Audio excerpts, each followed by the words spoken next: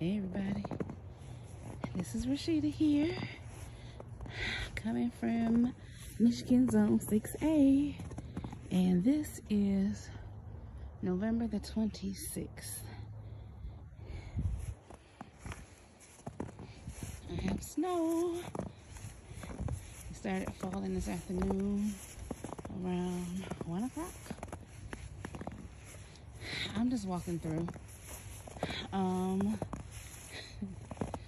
Everything has plastic except for this one.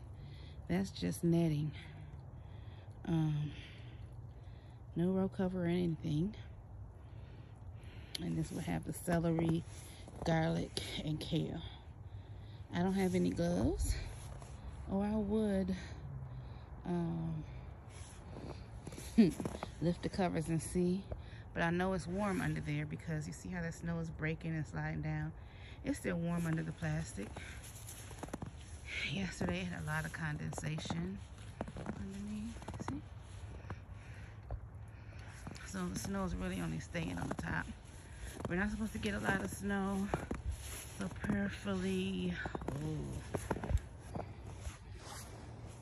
maybe tomorrow I can come out here and really see. My goal is to harvest the radishes out of here, the carrots and beets from there,